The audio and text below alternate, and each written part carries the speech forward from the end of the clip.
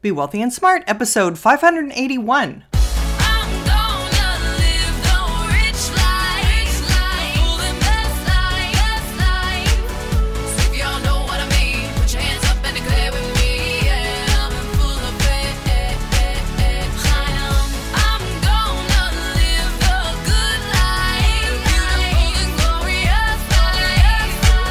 Step into a world of wealth and financial freedom without budgets, boredom, or bosses on Be Wealthy and Smart.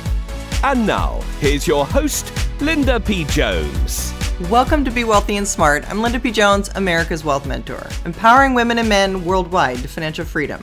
On today's show, we're going to talk about why I'm very positive on silver and gold.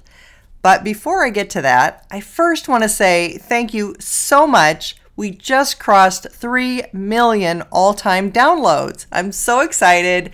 Thank you for listening. Thank you for tuning in regularly. I just want to say thank you to everybody who has been with me from the beginning, and it means so much to me to hit a big milestone like that. That is super exciting. So I just want to say thank you. All right, today we're going to cover why silver and gold are some of my favorites, but in order to do that, you have to know a little bit of background. And that means that I want to share with you an article from zerohedge.com called 8 Reasons a Huge Gold Mania is About to Begin. If you aren't familiar with zerohedge.com, it is written by an anonymous blogger who talks about lots of different financial topics. Very sophisticated trader and good insight into the markets. And so I read Zero Hedge regularly, subscribe to them on Twitter, and I recommend that you do too. So here is what they had to say recently. This article was written on June 19th.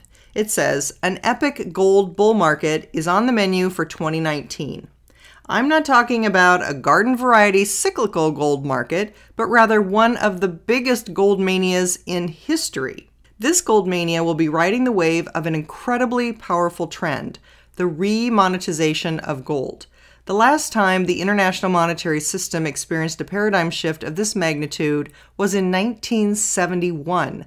Then the dollar price of gold skyrocketed over 2,300%. It shot from $35 an ounce to a high of $850 in 1980. Gold mining stocks did even better. Today, gold is still bouncing around its lows. Gold mining stocks are still very cheap. I expect returns to be at least as great as they were during the last paradigm shift. So let's get right into it, starting with the first 4 catalysts that will send gold prices higher. Number 1, Basel III moves gold closer to officially being money again. The Bank for International Settlements, BIS, is located in Basel, Switzerland. It's often referred to as the Bank of Central Banks. Its members consist of 60 central banks from the world's largest economies. It facilitates transactions, notably gold transactions, between central banks, the biggest players in the gold market. The BIS also issues Basel Accords, or a set of recommendations for regulations that set the standards for the global banking industry. On April 1, 2019, Basel III went into effect around the world. Buried among what was mostly confusing jargon was something of huge significance for gold. A 0% risk weight will apply to 1. Cash owned and held at the bank or in transit, and 2. Gold bullion held at the bank or in another bank on an allocated basis, to the extent the gold bullion assets are backed by gold bullion liabilities. What this means in plain English is that gold's official role in the international monetary system has been upgraded for the first time in decades. Banks can now consider physical gold they hold in certain circumstances as a 0% risk asset.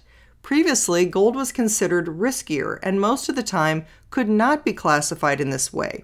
Basel III rules are making gold more attractive. Central bankers and mainstream economists have ridiculed gold for going on 50 years now. They've tried to downplay its role in favor of fiat currencies like the US dollar. They've tried to trick people into believing it isn't important. The fact is, gold is real money, a form of money that is far superior to rapidly depreciating paper currencies. This is why central bankers don't want to acknowledge how important it is. And this is precisely why Basel III is important. It signifies the start of a reversal in attitude and policy. Basel III is giving gold more official recognition in the international financial system. It represents a step toward the remonetization of gold and the recognition of this powerful trend in motion. All right, so there was a lot there. Let me just give you a short synopsis of that. As he said, the BIS is the banker's bank. So all of the central banks around the world, that is, central banks that are in control of world currencies, now can count gold on their balance sheet as real money. Before, gold didn't count as real money, so they weren't incented to hold it. And in addition to that, in 1971, we were taken off of the gold standard. So our currency that used to be backed by gold, in other words, it was an IOU for gold. Here, I'll give you this piece of paper, but it represents an amount of gold that's stored for you. That stopped in 1971. So when we disconnected from the gold system, that paper money had no backing anymore. It was backed by nothing except the paper it was printed on. So what this is saying is that connection may come back to fiat currencies in the future, and we're on the path for that to happen because now banks are recognizing gold as money again because gold is real money. As JP Morgan, one of the most important financial people in the US in our history, now long deceased, has said, gold is money and nothing else is. I believe that was the quote, pretty close to that. He was the one that during the Great Depression, after the stock market crashed, he loaned the US government money because he was a very wealthy man and a very powerful man. So there, throughout history, has been a sense of gold as money, and we've lost that sense. We've demonetized paper currencies. We have therefore made it easier for central banks to just print paper without regard to anything, really. It's just been allowed to be created, and anything that's created a lot in supply loses value. So hopefully that makes sense now that I've explained it a little bit more. Number 2, central banks are buying record amounts of gold. Countries are treating gold as money for the first time in generations. In 2010, something remarkable happened. Central banks changed from being net sellers of gold to net buyers of gold. Remember, central banks are by far the biggest actors in the global gold market. This trend has only accelerated since the World Gold Council reports that in 2018, central banks bought a record 651 tons of gold. This is the highest level of net purchases since 1971, when Nixon closed the gold window. And it's a 75% increase from 2017. Russia was the biggest buyer of gold. Russia's gold reserves have quadrupled in the last decade, making it the 5th largest holder of gold in the world. Last year, Russia notably dumped nearly $100 billion worth of U.S. treasuries and, according to the World Gold Council, replaced much of it with gold. If this trend continues, and I expect that it will, Russia will soon become the 3rd largest gold holder in the world. A major reason for Russia's gold purchases is to reduce its reliance on the US dollar and exposure to US financial sanctions. It is providing a template for others to do the same using gold as money. For example, in 2016, news broke that Turkey and Iran were engaged in a gas for gold plan. Iran is under US sanctions. Through the plan, Turkey can pay for gas imported from Iran with gold. Russia, Iran, Venezuela, and others are proving they don't need the US dollar.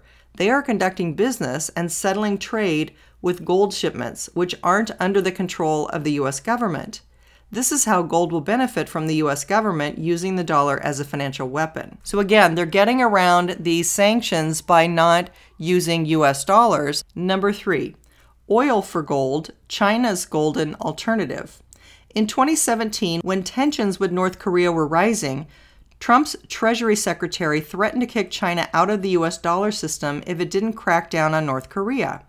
If the threat had been carried out, It would have been the financial equivalent of dropping a nuclear bomb on Beijing. Without access to dollars, China would struggle to import oil and engage in international trade. Its economy would come to a grinding halt. China would rather not depend on an adversary like this. This is one of the main reasons it created what I call the golden alternative. Last year, the Shanghai International Energy Exchange launched a crude oil futures contract denominated in Chinese yuan. For the first time in the post-World War II era, it will allow for large oil transactions outside of the US dollar. Of course, most oil producers don't want a large reserve of yuan. That's why China has explicitly linked the crude futures contract with the ability to convert yuan into physical gold without touching the Chinese government's official reserves, through gold exchanges in Shanghai and Hong Kong. Shanghai is already the world's largest physical gold market. Bottom line, China's golden alternative will allow producers to sell oil for gold and completely bypass any restrictions, regulations, or sanctions on the U.S. financial system. With China's golden alternative, a lot of oil money is going to flow into yuan and gold instead of dollars and treasuries. CNBC estimates that the amount of redirected oil money will eventually hit $600 to $800 billion. Much of this will flow into the gold market, which itself is only $170 billion. So the oil market has been traded in US dollars since Henry Kissinger negotiated that way back in the day with the Arabs.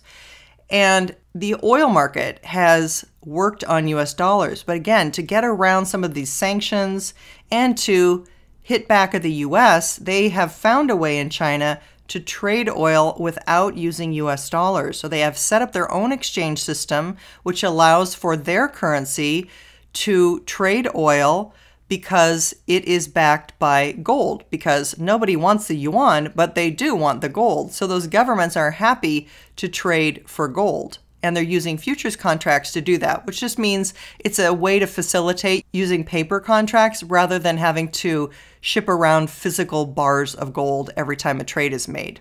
Consider this: China is the world's largest importer of oil. So far this year, China has imported an average of around 9.8 million barrels of oil per day. This number is expected to grow at least 10% per year. Right now, oil is hovering around $60 a barrel. That means China is spending around $588 million per day to import oil. Gold is currently priced around $1,330 an ounce. That means every day, China is importing oil worth over 442,105 ounces of gold. If we're conservative and assume that just half of China's imports will be purchased in gold soon, it translates into increased demand of more than 80 million ounces per year, or more than 70% of gold's annual production. This shift hasn't been priced into the gold price. When it happens, the increased demand for gold from China's golden alternative is going to shock the gold market. The bottom line is, China's golden alternative is a big step toward gold's remonetization. Number 4, the Fed's dramatic capitulation.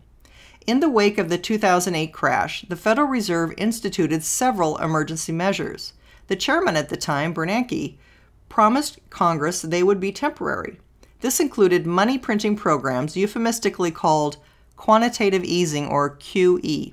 Through QE, the Fed created $3.7 trillion out of thin air. I just want to pause and say, it's like running printing presses. When we had the crash in 2008, Fed Chairman Bernanke ran the printing presses to stimulate the economy, and that's called quantitative easing, where they just essentially, they're not really running printing presses to do it, but essentially they are stimulating the markets by putting a lot of liquidity into the markets, and that's called quantitative easing, or QE. The newly created money was used to buy mainly government bonds, which sat on the Fed's bloated balance sheet. The Fed also brought interest rates to the lowest levels in U.S. history. The Fed artificially brought rates down to 0%, and kept them there for over 6 years. Remember, interest rates are simply the price of borrowing money, or debt. They have an enormous impact on banks, the real estate market, and the auto industry, among others. In 2016, the Fed began its attempt to normalize its monetary policy by raising interest rates and reducing the size of its balance sheet to more historically normal levels. That means they were actually paying back some of the debt and taking some of the liquidity out of the markets, which does the opposite of stimulating the economy. It tightens the economy and puts the brakes on. By doing so, the Fed was reversing the emergency measures put into place after the 2008 crisis. Interest rates have risen from 0% to around 2.5%, and the Fed has drained over $500 billion from its balance sheet, or about 11% from its peak. But then, the stock market tanked. The S&P 500 peaked at 2,930 in late September 2018. By late December, it had crashed over 19% and appeared to be headed sharply lower. It was the worst December in stock market history, except for December 1931, which was during the Great Depression. That spooked the Fed into its most abrupt change in monetary policy in recent history. Instead of normalizing monetary policy and removing the so-called temporary and emergency measures in place since 2008, as it had long planned to do, the Fed capitulated. Earlier this year, the Fed announced it would not raise interest rates in 2019. The Fed also announced it would phase out its balance sheet reduction program in the fall. Previously, the Fed was slowly winding down its balance sheet by about $30 billion a month. At such a snail's pace, it would have taken the Fed over 10 years to drain its balance sheet back to its pre-crisis normal level. This whole charade is indicative of how utterly dependent the U.S. economy has become on artificially low interest rates and easy money. If the Fed couldn't normalize interest rates when the debt was $22 trillion, how is it ever going to raise interest rates when the debt is $30 trillion or higher? The Fed couldn't shrink a $4.5 trillion balance sheet. How is it going to shrink, say, a $10 trillion balance sheet or higher? The answer is it can't and it won't.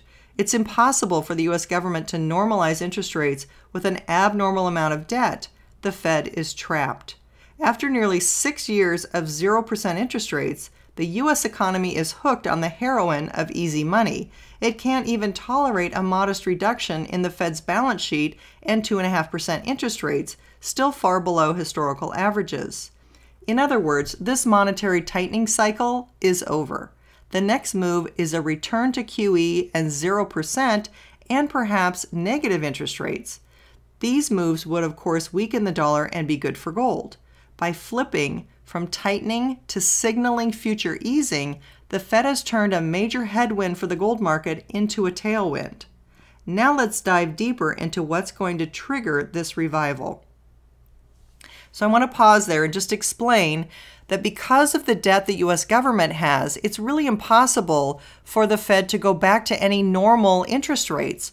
When we talk about normalizing interest rates, we're talking about getting back to a 6% to an 8% interest rate to borrow money.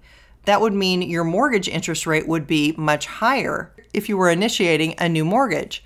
But here's the thing, they can't really raise rates back to that 6 to 8% level because we have so much federal debt that it would be an enormous interest payment and it would make the federal debt spiral even more out of control. So the Fed is really stuck. They can't really raise interest rates because of the federal deficit being so huge, and they can't really take back the money that they stimulated with because that's going to raise interest rates.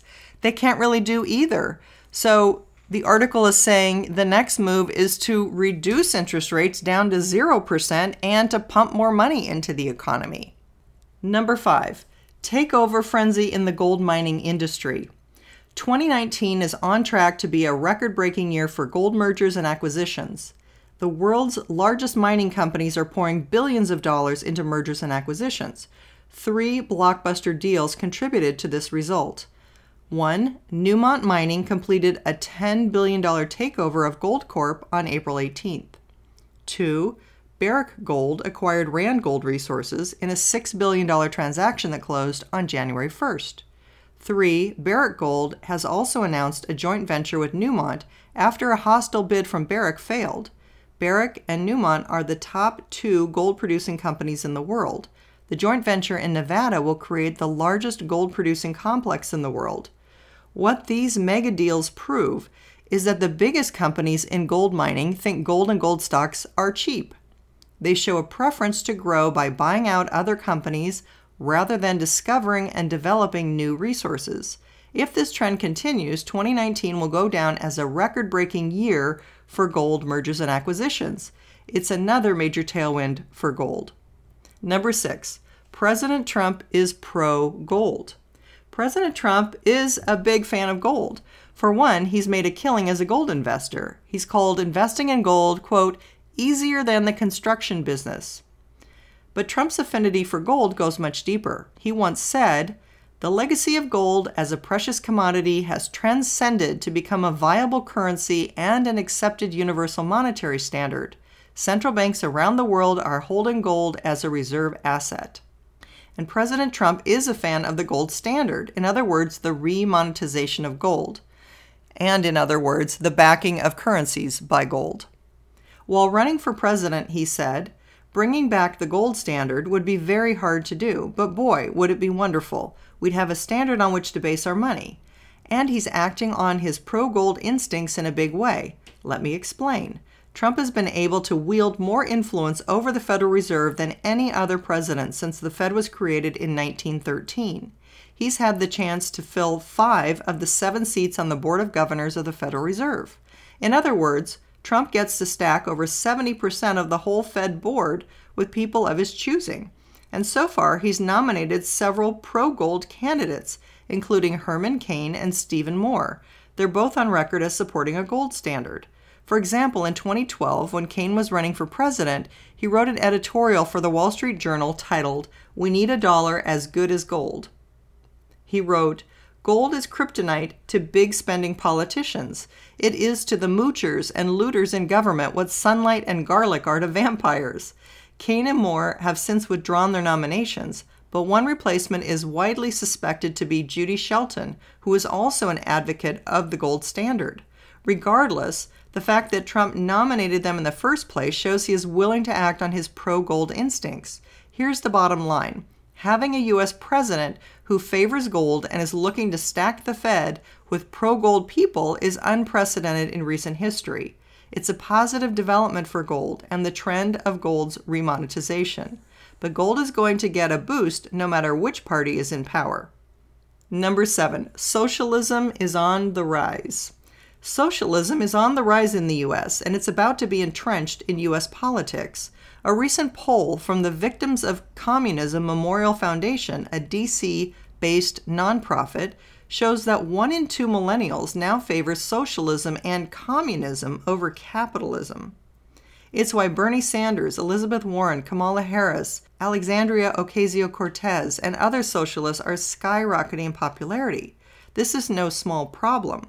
Millennials are now the largest demographic group in America, and sometime this year they are expected to surpass baby boomers as the nation's largest living adult generation. In other words, demographics alone guarantee more socialism ahead, and as we've seen again and again when asked, "How are you going to pay for this?" socialists have the same answer: tax the rich. Simple arithmetic shows that even if the rich were taxed to the limit, it wouldn't put a dent in the bills for socialist government programs. But to this, the socialists respond, "We'll just print money." In comes modern monetary theory, or MMT. It's the latest buzzword coming out of Washington, D.C. Contrary to its name, modern monetary theory is neither new nor modern, and adding the word theory to something doesn't make it scientific or credible. MMT is the same economic quackery that's brought misery to Argentina, Venezuela, Zimbabwe, and countless other places. Now left-leaning U.S. economists, politicians, and policy works are taking it seriously too. They see it as a sort of QE for the people. For example, AOC and Stephanie Kelton, Bernie Sanders' former chief economic advisor, are leading advocates of MMT. In short, America's embrace of socialism will lead to more money printing and currency debasement, just as it has everywhere else it's been tried. But this time, it won't be the Argentine peso or the Venezuelan bolivar that is debased. It will be the US dollar, the world's premier reserve currency. Gold is the primary competitor to the US dollar's top role, and as the American socialists inflate the value of the dollar away, it will make gold all that more attractive. And that's why this trend will be a big positive for the remonetization of gold. Number 8, gold-backed cryptos, a monetary revolution. The last catalyst for gold is cryptocurrencies backed by gold. There are dozens of gold-backed cryptos sprouting up. Peter Grosskopf, the CEO of Sprott, recently called gold-backed cryptocurrencies the most important thing to happen in the gold market in the last several decades. Soon after, Sprott launched a gold-backed crypto it developed with its partners. When Sprott, a leader in the natural resources industry, makes a big move into the gold-backed crypto space, it's a definitive sign of where things are headed. Gold-backed cryptos combine the best attributes of gold and cryptos. I can't think of two other asset classes that have as many synergies. In other words, the whole is worth much more than the sum of the parts. With cryptos redeemable for gold, we can now instantly send anyone in the world small or large amounts of gold, reliably and without interference. It's nothing short of a monetary revolution. Gold-backed cryptos are going to make using gold as money even more convenient for the average person and business. Anyone with a cell phone can now use gold in a way that was not possible before. This is another big reason why I think gold is coming back as money. Putting it all together, when you take a step back and look at the big picture, the implications for gold are clear. Number 1, Basel III moves gold officially toward being money again. Number 2, central banks are buying record amounts of gold. Number 3, excessive U.S. sanctions have pushed countries to use gold. Number 4, China's golden alternative allows for large-scale oil for gold trades. Number 5, the Fed's dramatic reversal and the return of easy money bode well for gold's strength against the dollar. Number 6, the takeover frenzy in the gold mining industry is bullish for the price of gold. Number 7, President Trump favors the return to the gold standard and is stacking the Fed with pro-gold people. Number 8, the Democrats' embrace of socialism guarantees more currency debasement. Number 9, gold-backed cryptos make owning and using gold easier than ever. Any one of these catalysts alone would be great news for gold, but the fact that they are all converging at the same time means an epic gold market is on the menu for 2019, and the time to get positioned is now. End of article. Well, this is major, and these facts are incredibly on point. Here's the thing. Gold just broke out of an 8-year base. That means it's been trending sideways for about 8 years, and it just broke above that place where it was trending sideways. When you break out of an 8-year base, that means that the amount that you're about to go up is roughly the equivalent of the amount of time that you've been basing. So it's looking very good for gold and gold stocks. I have been a fan of GDX and GDXJ here on the podcast. I still am. I think they've gotten a bit ahead of themselves and we should see them pull back. But I do think that this is going to be the time when we finally see them really break out. And I'm also a fan of physical silver. Physical gold too, but that's much more expensive per ounce. And physical silver, right now the spot price is about $15.50. You can buy a 1 ounce US silver coin, and silver and gold usually move in a ratio to one another. So as gold is benefiting, silver should benefit as well. So exciting times in the gold market. I think we're going to see gold make some very, very big moves, and a couple of my favorite experts are also very bullish on gold. That's Paul Tudor Jones and cycle follower Dr. Charles Nenner, two people that I mentioned in chapter 3 of my You're Already a Wealth Heiress book. I will put a link to this article in the show notes and on my website, as always, so that you can read it, print it out, carry it with you, underline it, whatever you want to do. I think this is a really important article for you to stay on top of and be aware of. This trend isn't going away anytime soon. If you haven't yet subscribed to Be Wealthy and Smart, hit that subscribe button and you'll be updated as soon as new podcasts are available. And don't forget, we still have our review contest going through the month of June, You can win my Wealthy Mindset Blueprint audios, valued at $197, or the You're Already a Wealth Heiress book, personalized by me and recently added to the list of all-time best wealth books by Book Authority. And 2 people will win a wealth mentoring session with me. All you need to do is leave a podcast review on iTunes. That'll get your name in the drawing 1 time. A book review will get your name in the drawing a 2nd time. And if you do both, your name will be in the drawing 3 times. Winners will be announced on the first podcast in July. That's all for today. Until next time, live the good life and be wealthy and smart. Thank you for listening to Be Wealthy and Smart with Linda P. Jones. Share the wealth and tell your family and friends about the show. Check out our website, blog, and social media for more riches at www.bewealthyandsmart.com.